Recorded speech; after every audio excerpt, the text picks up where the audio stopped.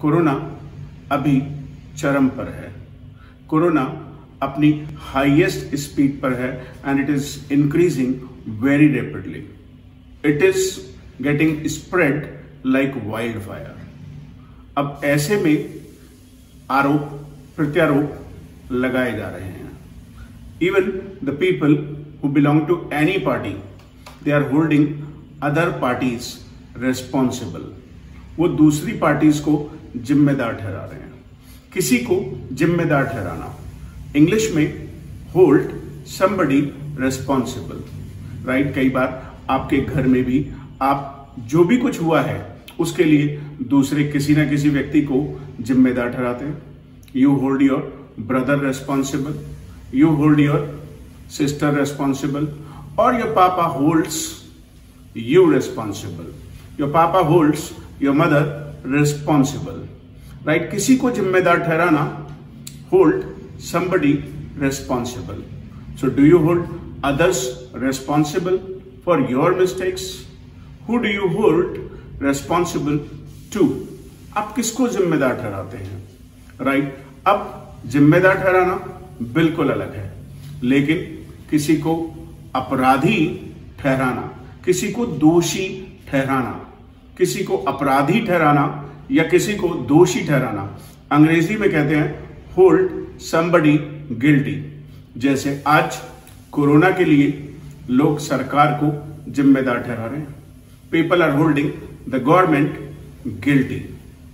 लोग या तो मोदी जी को जिम्मेदार ठहरा रहे हैं या तो वो सरकार को जिम्मेदार ठहरा रहे हैं। People are holding Modi ji guilty of spreading the corona virus, और people are holding Yogi ji और द गवर्नमेंट रेस्पॉन्सिबल और गिल्टी। लोग या तो उन्हें जिम्मेदार ठहरा रहे हैं या तो उन्हें दोषी मान रहे हैं। सो किसी को किसी चीज के लिए दोष देना, होल्ड समबडी रेस्पॉन्सिबल, या फिर होल्ड समबडी गिल्टी।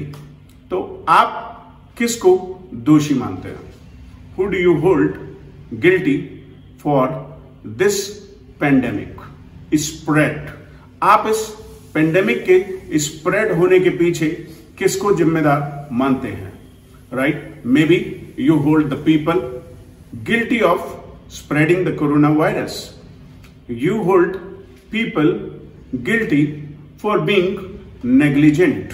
शायद आप उन्हें उनकी जो इसको लेकर लापरवाही रही है या अनभिज्ञता रही है, या फिर उन्होंने कोरोना प्रोटोकॉल का पालन नहीं किया। So, are you holding yourself guilty? Are you holding the government guilty? Are you holding yourself responsible? Are you holding the government responsible? Or are you holding the political leaders responsible or guilty? तो किसी को किसी चीज के लिए जिम्मेदार ठहराना, hold somebody responsible, या फिर किसी को किसी चीज के लिए दोषी ठहराना, hold somebody गिल्टी। अब यदि आप इंग्लिश नहीं बोलना सीख रहे हैं, हु इज रिस्पॉन्सिबल?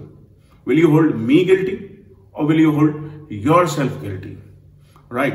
तो आपने ये एक नया एक्सप्रेशन सीख लिया है, एक नया तरीका सीख लिया है कि किसी को यदि जिम्मेदार ठहराने के बारे में इंग्लिश में बात करें तो हम कैसे बात करेंगे। Who do you hold responsible for? Who do you hold guilty for? आप इसे चाहे जैसे भी यूज कर सकते हैं। Speak it many times for better results and follow me to learn more English through videos.